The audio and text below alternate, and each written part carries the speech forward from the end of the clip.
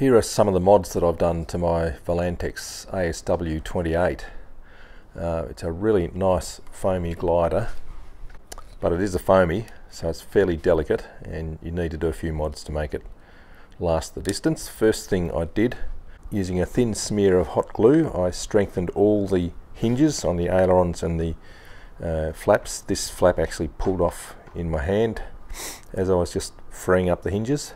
I also replaced all the clevis band keepers with my own fuel line bands. The supplied bands were too weak and they just break, so you just get some fuel line and cut off little bands and replace them.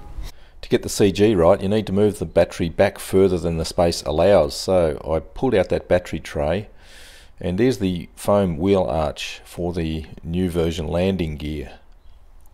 So that had to go. There's the wheel arch there and the wheel, and that's very easy to take out. You just unbolt the wheel and the foam wheel arch is just sort of glued into the bottom, so you can just pull that out.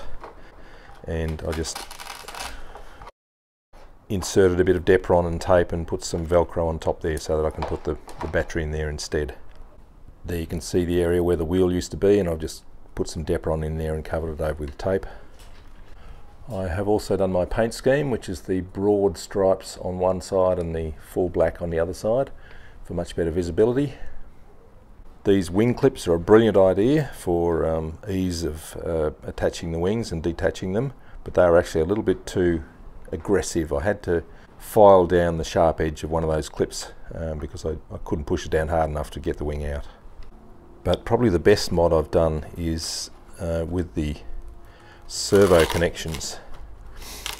Now, this used to be 2 servo wires coming out from the fuselage and 2 servo wires from the flap and aileron, and you'd have to connect them up and then try and stuff them back into the fuselage, which is almost impossible. So what I've done is you only need 4 wires. You've got the ground, power and the 2 signal wires. So I've joined the 2 power wires, joined the 2 ground wires, so I only end up with 4 wires now going into a 3S balance plug.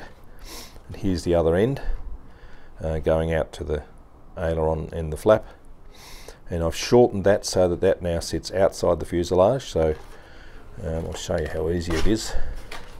So there's the wing disconnected. Just push the wing in, that's connected. Connect up the flap and aileron, and then tape it back down. And it's that simple. Made a big difference. Now for programming, I have a serious amount of flaps on a slider here. So it's flaps down to the middle point of the slider and then crow from there on.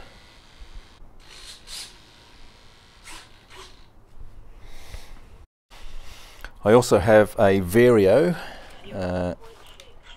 there it is there, and I have the spoken altitude,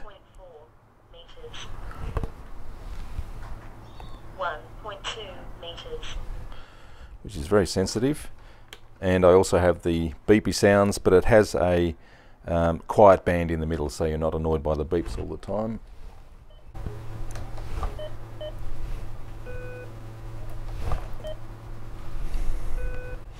Only beeps when it's sinking or lifting at a reasonable amount.